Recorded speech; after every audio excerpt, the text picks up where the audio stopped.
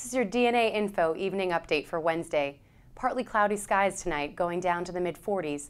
Tomorrow, sunny, warming up to the mid-50s. Here are your neighborhood headlines. The city's Department of Education is looking for a few good hunters. Bedbug hunters, that is. The agency is soliciting bids for an exterminator to find and eliminate the creepy crawly pests in public schools. But not to worry, the search is just a formality for when the current contract ends, the DOE says.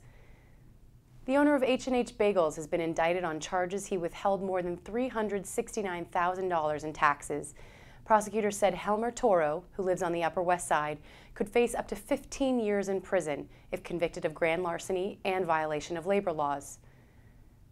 Protesters picketed outside a West Village sushi bar for an employee they say was fired for trying to start a union.